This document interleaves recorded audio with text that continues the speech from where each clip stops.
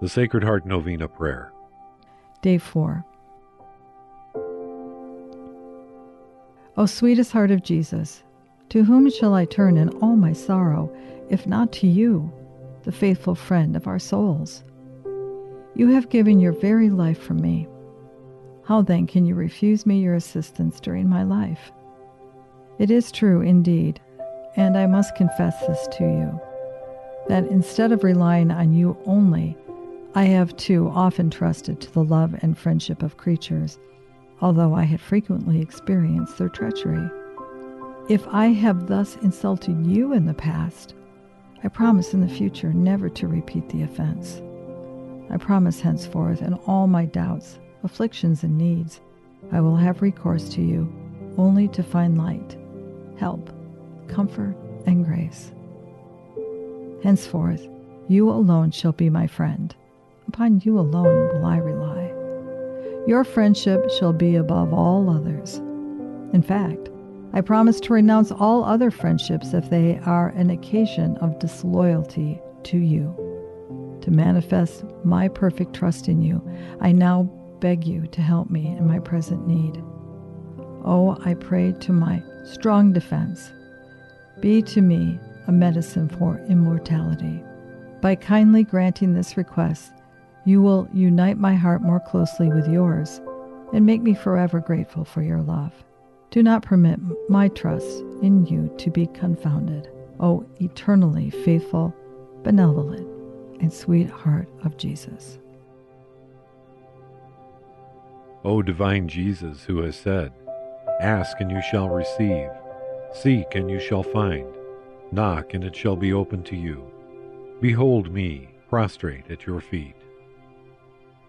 Animated with a lively faith and confidence in the promises dictated by your Sacred Heart and pronounced by your adorable lips, I come to ask your aid. From whom shall I ask, O sweet Jesus? Is not from you, whose heart is an inexhaustible source of all graces and merits? Where shall I seek, if not from the treasure which contains all the riches of your clemency and bounty? Where shall I knock, if it not be at the door of your Sacred Heart, through which God himself comes to us, and through which we go to God? To you then, O heart of Jesus, I have recourse.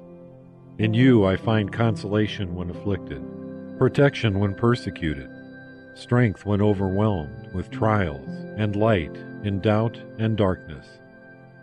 I firmly believe you can bestow on me the grace I implore, even though it should require a miracle. You have only to will it, and my prayer will be granted.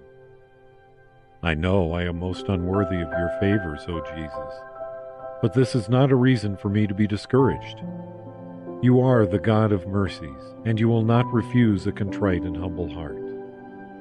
Cast upon me a look of pity, I conjure you, and your compassionate heart will find in my miseries and weakness a pressing motive for granting my petition. But, O Sacred Heart, whatever may be your decision with regard to my request, I will never cease to adore, love, praise, and serve you. Deign, O Jesus, to accept my act of perfect submission to the decrees of your adorable heart, which I sincerely desire may be fulfilled in and by me and all your creatures forever and ever. Amen. Act of consecration to the Sacred Heart of Jesus. Most sweet Jesus, Redeemer of the human race, look down upon us humbly prostrate before your altar. We are yours, and yours we wish to be, but to be more surely united with you, behold each one of us who freely consecrate themselves today to your Sacred Heart. Many indeed have known you. Many, too, despising your precepts, have rejected you. Have mercy on them all, most merciful Jesus, and draw them to your Sacred Heart. Be you King, O Lord, not only of the faithful who have never forsaken you, but also of the prodigal children who have abandoned you. Grant that they may quickly return to their Father's house, lest they die of wretchedness and hunger. Be you king of those who are deceived by erroneous opinions or whom discord keeps aloof, and call them back to the harbor of truth and the unity of faith, so that soon they may be but one flock and one shepherd. Grant, O Lord, to your church assurance of freedom and immunity from harm. Give peace and order to all nations, and may the earth resound from pole to pole with one cry, praise to the divine heart that wrought our salvation. To it be glory and honor forever. Amen.